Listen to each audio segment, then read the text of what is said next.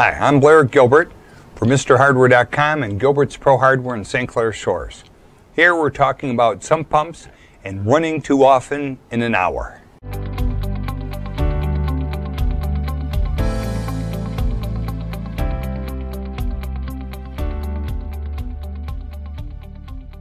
This has happened to me personally at least 4 times. The sump pump is running every 10 minutes. Boom, boom. I found that the sump pumps have been too deep or too low in a sump pit. We've taken and done 2 layers of bricks and raised some pumps up, and when you look in this pit, those pumps are plenty low enough. And what it does is it's kind of raised our pump above the water table of the earth around the house.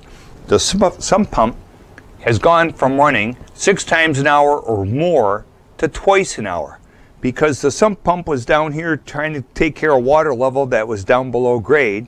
We raised it up just above that water table, and now the pump is running like it should, a couple times an hour, much quieter, much less electricity, much less wear and tear in the pump. So if you ever have a sump pump too deep, running too often, take it for the spin. Raise the pump up 2 to 4 inches, see what happens, keep an eye on the water table. Now in thunderstorms, yeah, it runs a lot. You know, during when there's rain coming in the pit, there's nothing going to change that. But when we're dealing with groundwater, pump runs. We raise the pump a silly 2.5, 3 inches. We cut our run time down to 1/3 the run time. It's awesome. It's a goofy little trick, but it works well for us.